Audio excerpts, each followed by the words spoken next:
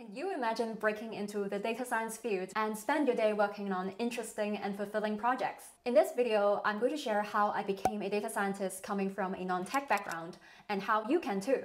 Hi, my name is Gabrielle, an ex-data scientist at an e-commerce company and currently a software engineer at Google. Last year, I transitioned from a non-tech and non-STEM background to land a job as a data scientist by completing a Master of Philosophy in Machine Learning at Cambridge. The transition process took around a year. I'll share some tips and steps that I discovered along the way so that I can help you become a data scientist as well. So first of all, what is a data scientist? There are many definitions, but the one I like the most is one that is provided by a fellow Googler in a Medium article. It says a data scientist is someone who wears 3 hats at once.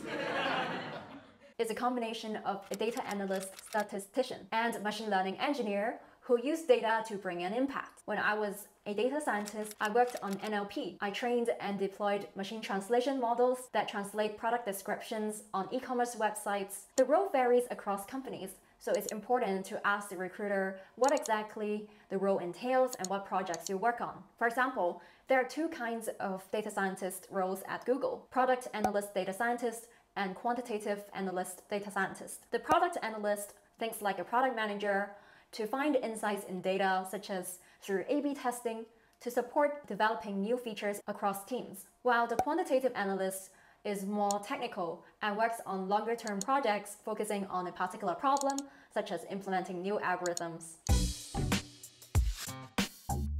Why become a data scientist? There are 3 key benefits. First is you get to solve interesting machine learning problems and have exponential career growth since this is a relatively new field. What's the difference between a machine learning engineer and a data scientist? A machine learning engineer is later in the pipeline. They focus on deploying models that data scientists developed and trained. So I would say a machine learning engineer is closer to a software engineer than a data scientist. The second benefit is you can make an impact in any industry that you desire. For example, in finance, it could be fraud detection, financial product price prediction. In e-commerce, it could be anomaly detection in orders or customer churn prediction. In any industry that requires customer service, bots that can help you with specific queries. In the healthcare industry, it could be detection of diseases using computer vision. The third benefit is a practical one.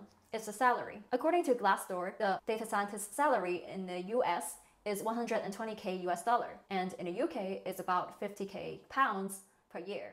That's around 60% higher than the average salary in each country.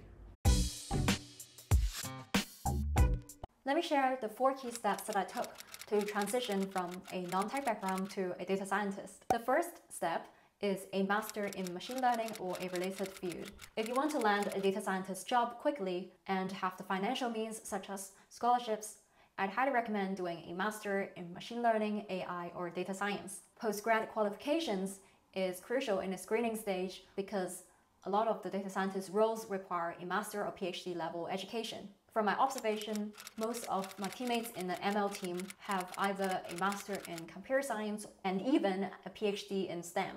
It is because there's a need to understand statistics and more complex deep learning techniques in this role. While there are self-taught data scientists out there, for example, this YouTuber, and there are some blogs saying people who manage to do that, those require more work experience in a related field, so it may take longer than doing a master. Take me as an example. I come from a non-tech and non-STEM background. I did a Bachelor's of Arts in Economics and worked a year in management consulting and finance.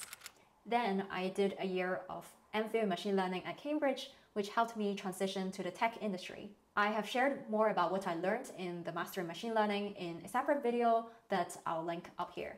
The second step is related work experience to gain technical skills. Be open to take job opportunities related to ML that has a lower entry barrier, but can be stepping stones to the data scientist job, be it an internship or freelance job.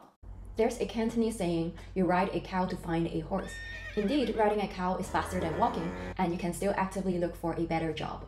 For example, I worked as a software developer in companies whose product is ML-based. So although my role is focused on front-end development, I can gain exposure to machine learning, such as training models in the cloud, evaluating models based on some metrics, deploying models, using Docker and Kubernetes. One of my previous boss also recommended a deep learning textbook for my personal development before I did my master's. Those technical skills came handy when I became a data scientist, since I was responsible for end-to-end from data cleaning, model training in Kubernetes, model deployment on Google Cloud Platform GCP, and ad hoc statistical analysis such as power analysis. The third step is machine learning projects. I'd recommend doing some personal machine learning projects in your own time to both build your portfolio and see if you actually enjoy the hands-on work of a data scientist. If you want some inspiration for ML projects, I recommend checking out the Kaggle competitions, which are usually based on some hit topics, and they provide data sets for you to use. You can get open source data sets from Hugging Face, which is my personal favorite, papers with code,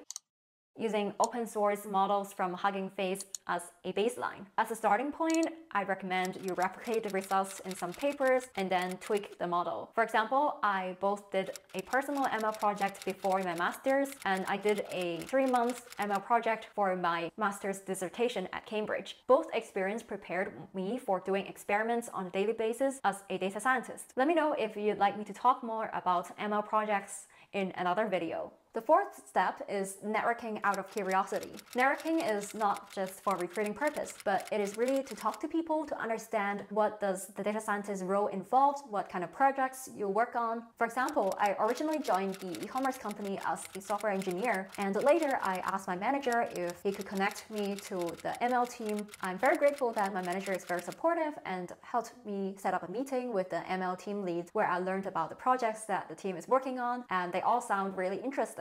Soon after that, I requested to move teams to the ML team, and so I interviewed and then later got accepted to join the ML team as a data scientist. Therefore, people connection was the key to how I got my data scientist job, so I recommend you to connect with any contacts you currently have to learn more about the data scientist job. To conclude, data scientist is a challenging but highly rewarding career that is in high demand. I hope the 4 steps that I shared would help you to become a data scientist. One thing I learned in the process is to believe in yourself, even if you fail, because those failures are great lessons that help lead you to success.